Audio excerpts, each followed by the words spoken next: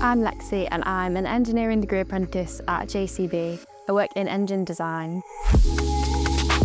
We've gone down to Aston Martin Formula One headquarters for an early career swap to celebrate International Women in Engineering Day. It's been a really incredible opportunity to see their wind tunnel and their new facilities.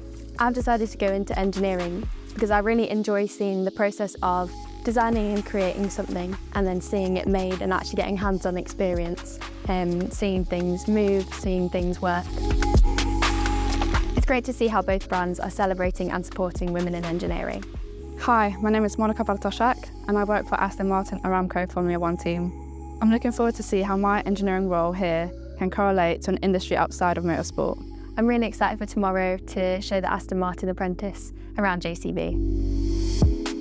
Today I was at JCB World Headquarters where I was shown the story of JCB as well as their production line.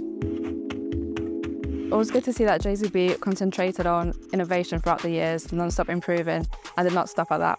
So today I've shown an Aston Martin Aramco Formula One early careers around JCB, around the hydrogen engine and what I do on a day-to-day. Today I was seeing the insight of how to design and use CAD. It's good to see that both businesses focus on design and innovation and do anything to excel in the industry. Today we spoke to a woman engineer here from JCB. She gave us insightful information of her journey as an engineer in this world. It's been great to see how the same engineering skills can be used across two different types of manufacturing and engineering. I'd like to say thank you to JCB, Aston Martin Formula One and Alexis especially for giving me a tour of JCB.